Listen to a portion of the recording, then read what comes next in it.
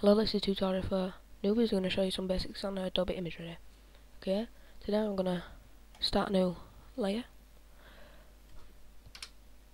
I usually have the size about 640 on a custom size, so you can change it to whatever you want. For this, I'm going to show you a sig picture today, so I have it 500 by 150. That's my good signature pic size.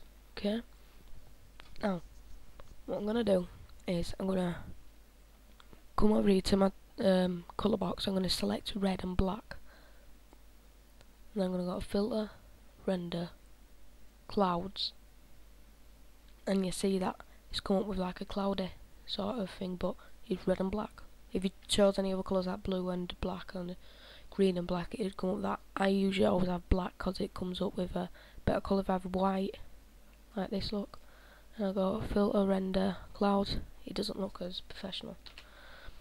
Press Ctrl to take it back.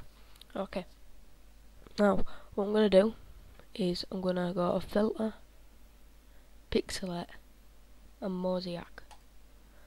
I'm going to take it to 11, because if you take it to any further it'll go really pixeled and it'll look really bad.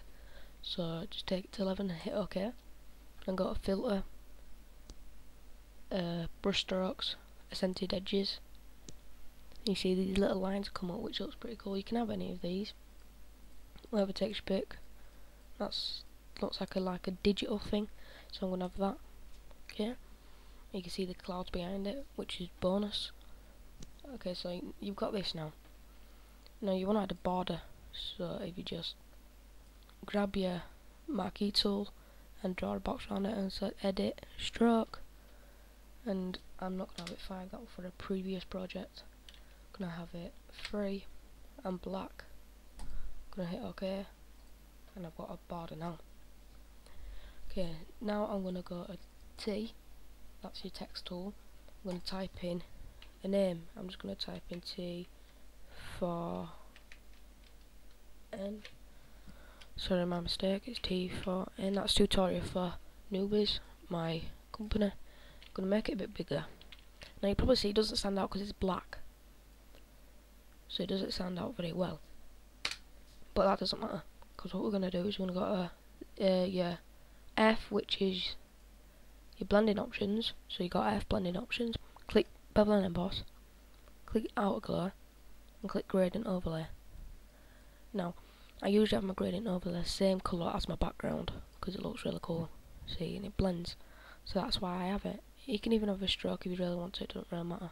It just has a little line round it. Okay, and you put that there, or resize it if you like. That's to resize it, it's Control and N. On a Mac it's Command N, I think. I'm not too sure. So you just drag that down here, enter. Now if you find a picture you like, I'm just going to use this Kanye West one. You can use any picture you like, it doesn't really matter. I get my pictures from planetrender.com, and also I get my text from dafont.com, which you can get them. You don't have to sign up for Dafont, but you have to sign up for Planet Render. Okay, so I've got my Kanye West in, which I like. So let's spice the Kanye West up a little, yeah? So we go on your blending options again, click outer glow. You see it's got a little outer glow onto it, and that looks really cool. So that is my tutorial on Adobe Imageready. I hope it helped, and I'll see you later.